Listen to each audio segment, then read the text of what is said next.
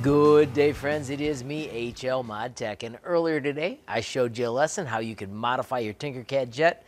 I made some modifications to mine, so let's get cracking.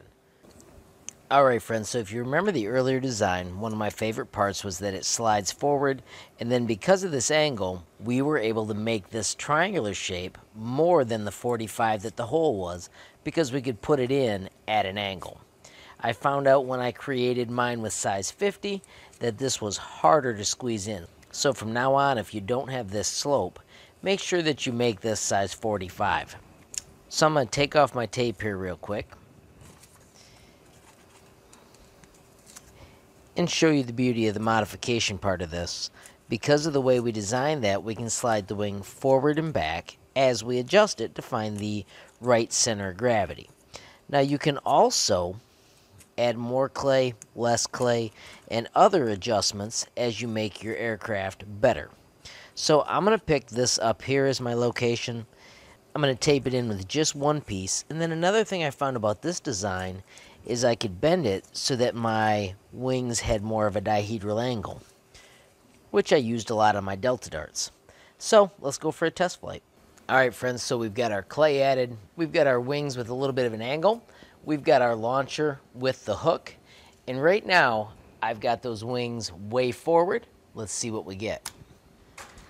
So did you see it dive? That would mean to me that I've got my wings too far forward. So let me adjust it. So for our next flight, I added a line here and here, so I'm marking where I tested my wing. So that way we can start to find what is smarter.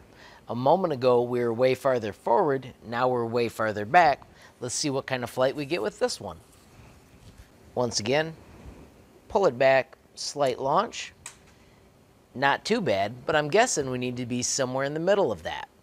Alright friends, so last time we were back here, I'm moving it ahead almost a whole centimeter. I'm marking it again. If you have a data table, that's a great place to log your different attempts. And then we could also be measuring how far they go as well. Once again, hook the rubber band, and let's see what we get. That one was way too far down. So this time, I've moved it back so I'm in the middle. Once again, I'm logging my flight characteristics, trying to find the right angle for the most awesome launches. That had a little bit of glide to it, but it still wasn't perfect.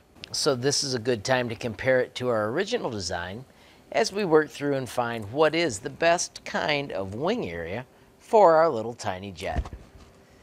That one does seem to glide further. I anticipated we'd get better lift with this wing. I think we might just need to find the perfect place to put it to get that perfect flight.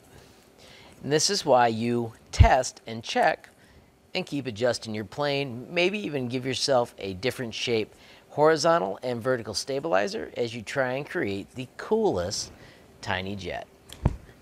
That was one of the best flights yet. So my friends, the moral of the story is never give up on an aircraft. Adjust it, see what you can come up with. Change everything. I have not adjusted the horizontal stabilizer. I have not adjusted the bubble or the fuselage of this shape yet. There are so many things that you can change, adjust, and see if you can come up with a better tiny jet than I have. Friends, if you enjoyed the video, please give it a like. If you got a question, comment, or suggestion, add it down below. If you haven't subscribed yet, what are you waiting for? Smash that subscribe button, and last but not least, hit that notification bell if you want to be the first to know when there's a brand new video from me, HLModTech. Thanks for watching. Have a great day.